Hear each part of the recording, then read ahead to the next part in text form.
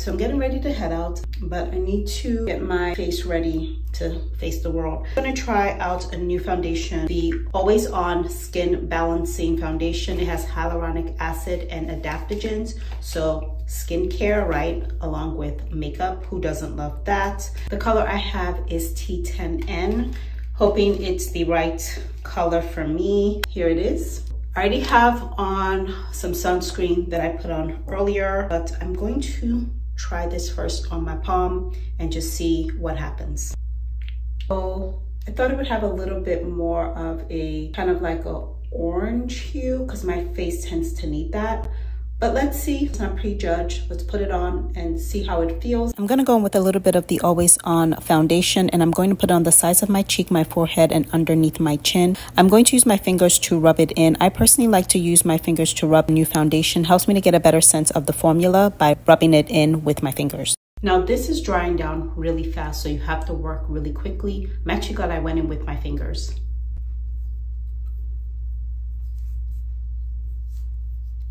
Okay, so that is the coverage with just that little bit that I took and put on my skin. So I wish this had a little bit more warmth. It doesn't have that. Again, I wish it had just a slightly orange undertone is the best way I can put it. Feel free to just correct me if I'm wrong about the undertone. It's a little bit more on the paler side. So the reason why I think it looks pale is because I basically do not have the right color for my skin tone, but I decided to check and see how buildable the Always On Skin Balancing Foundation was. So I rubbed some into my skin, and now I'm tapping some into the skin. And I think if you tap the foundation into your skin with a beauty blender, a brush, or a beauty sponge, that should all work well. So I do plan to head over to Ulta because I know it's available there to find my perfect shade. So I did another pump to build up the shade and just cover up my skin a little bit more because I really wanted to get just a better idea of what the color match and shade really look like when I'm building it. And again, it dries down really quickly, so you have to work well. I'm actually not mad at that. I feel like it's gonna stay put. In a lot of ways, I feel like this can look like skin if it was actually the right shade for me. Again, it just lacks a little bit of warmth. So I'm gonna finish the rest of my face and then I'll come back. So this is my final look.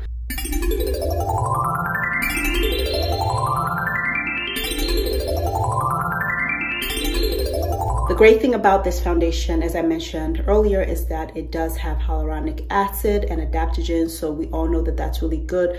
Adds hydration. It's really working on your skin while you're wearing makeup. And that's honestly a win-win. I'm gonna finish getting dressed and then I'm going to run out, but not so bad, right? Like I just tried to add some warmth back into my skin using blush. I don't do a lot of heavy makeup when I'm running out to do errands. I really wanted to do more than a makeup, no makeup look. Maybe for someone else, this is like really light makeup.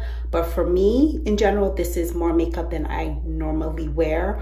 But I'm really curious about how it's going to last. I'm happy to report back to you all later in terms of how it's gonna wear as I run my errands. But again, hoping to find a slightly better match with a little bit more warmth. So my complexion, or really close to my complexion, and you did not get a T10N, but you got another color, especially if it has a little bit more, maybe orange. I think you get what I'm trying to say.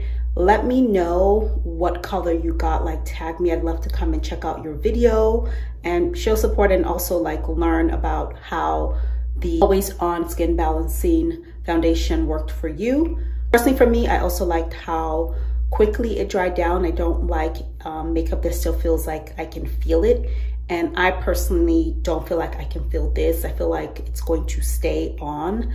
And that's really, really important. But yeah, so I don't have any primer. I don't have any like fixer spray. I just don't tend to have those things, so I don't use them. This is my final result with more makeup than I generally would wear for running errands. So I hope this was helpful, and I'll see y'all in the next one.